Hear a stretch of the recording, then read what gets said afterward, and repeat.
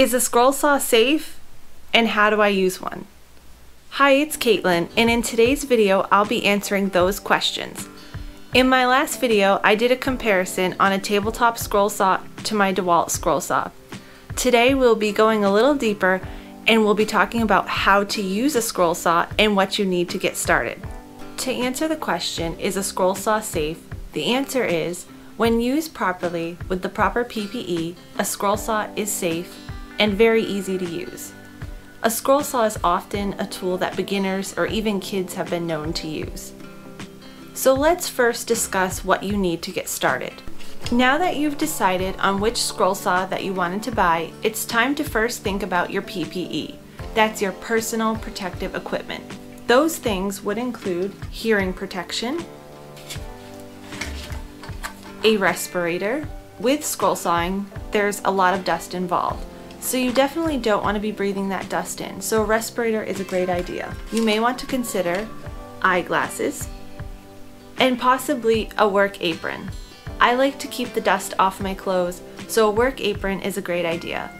If you have not seen my video on this work apron, I will leave a link in the description below with links to everything else that I used in today's video. Now that you have your PPE, let's talk about blades.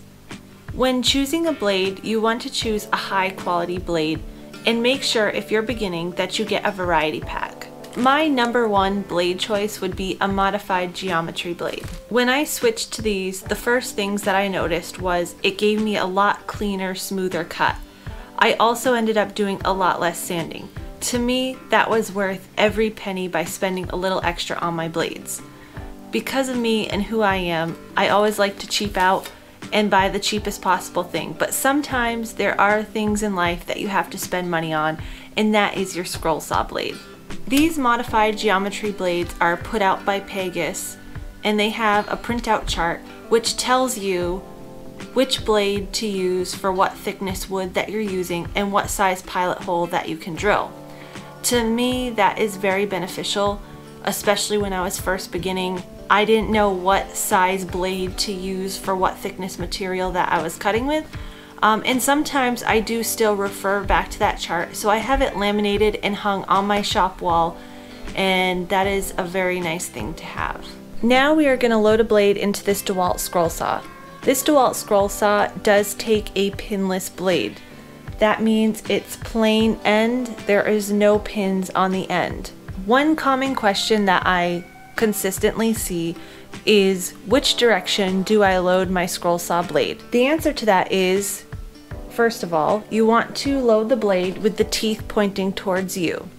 And you always want the majority of teeth pointing downward. These modified geometry blades do have teeth going in both directions, but you want the majority of teeth to always point down. With my blade facing in the right direction, I'm going to slide it through, loosen my thumb screws here at the bottom, slip the blade in, and just begin to tighten my thumb screw.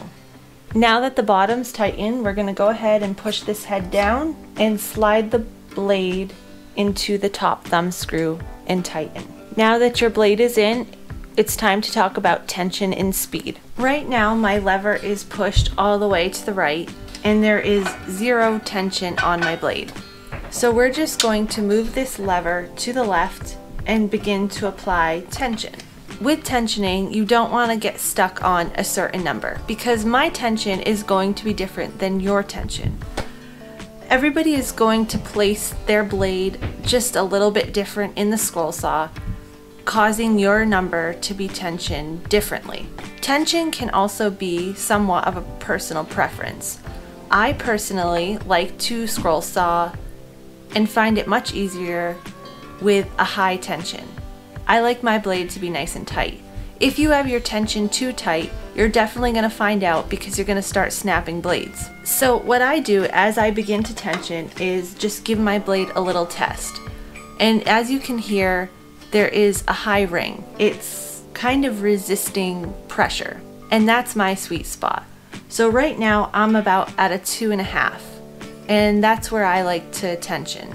Now let's talk about speed. This DeWalt scroll saw does go from 1 all the way to 8, so let's go ahead and turn it on. Right now I'm at an 8. and I'm going to work my way down. Right now this is at a 4, and I can go all the way down to a 1. Your speed is going to be determined by what you're cutting, how dense of material you're cutting, and how thick of material that you're cutting. You need to start out with a speed that's comfortable for you. You don't want to be scrolling too slow that you're driving your piece into the blade. You want to let your blade do the work for you. All you're doing is guiding and gently pushing your material as you cut. So if you're finding that you're really driving your blade, the problem is probably going to be that you're either going too slow or your blade is too dull. If you're cutting too fast and cutting a thicker, more dense material, you can cause your blade to overheat. So the moral of the story is your blade tension and your speed is going to be something that you determine and something that you learn as you go.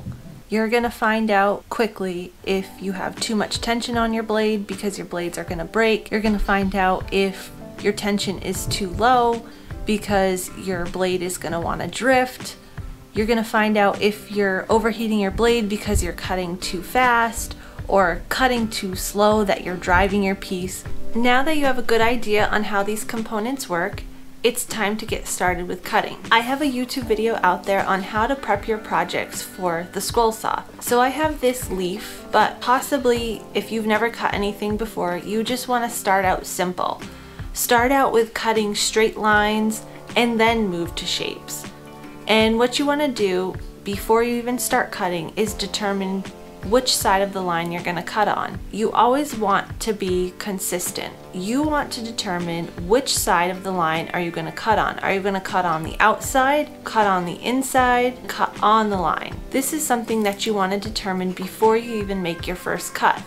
If you start out on the outside and then move to the inside, when you peel your pattern off, you're going to see inconsistencies, and you don't want that. So before you even start, determine. To begin, you must first release all the tension off your blade.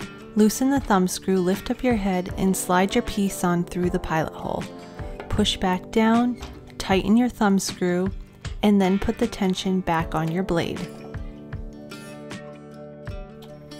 As you begin to cut, you are going to use 2 hands. One hand is for holding your piece down, and the other will be for guiding your piece. Over time, this will become muscle memory and you won't have to think about what your hands are doing. When cutting, you don't want to drive your piece into the blade, but let the blade do the work for you. Remember to be as consistent as possible, but don't be too hard on yourself. It takes time and practice. You can make so many things with a scroll saw, and in my opinion, it's very enjoyable. Don't give up too quickly. You need to practice, practice, practice. When I first started out with scroll sawing, when I would make a little mistake, I would get so frustrated. I would take that piece and I would throw it in the trash. I wouldn't even peel off my pattern. I was so done and over it, and I would give up and walk away. That was not the right answer. I realized that sometimes you would make a little mistake, but when you peeled your pattern off, you wouldn't even notice. And I kind of wondered how many pieces I threw away that I actually could have kept. So don't get discouraged. Don't be hard on yourself. It takes time and consistency. There's only one thing left to do, and that's time to get started. Get your game face on, get practicing, get cutting. If you found value in this video, go ahead and give me a thumbs up. Hit that subscribe button to stay up to date with all my latest projects, tips, or to be inspired.